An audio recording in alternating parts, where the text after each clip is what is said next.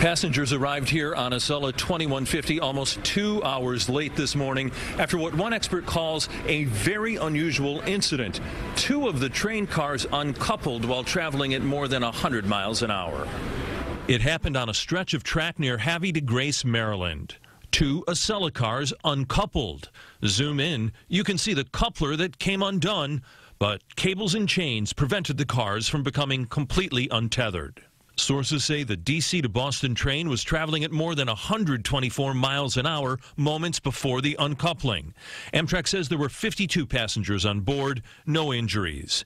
This picture shows it happened at a vestibule where passengers can move between cars. Mark Rosenker is a safety expert. If someone would have been actually crossing from one car to another, potentially they could have fallen through that separation. Amtrak, Metro North, NJT, all plagued by safety concerns. Tuesday, the National Transportation Safety Board reported on the 2016 crash that killed a woman at the Hoboken terminal. It blamed NJT for failing to diagnose sleep apnea in train engineer Thomas Gallagher or install special controls to prevent accidents inside the terminals. Attorney Thomas Klein represents the family of the woman who died, Fabiola DeCroon.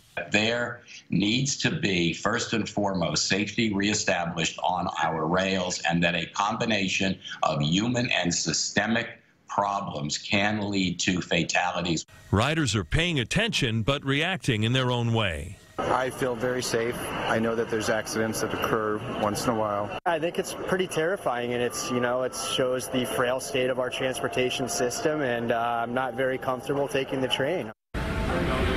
Political leaders claim they are getting the message. New Jersey rookie Governor Phil Murphy is basically cleaning house at New Jersey Transit. He's hiring a new executive director, and today the head of NJ Transit Railroad Operations announced his departure. Live at Penn Station, Tony Aiello, CBS 2 News. Okay, Tony.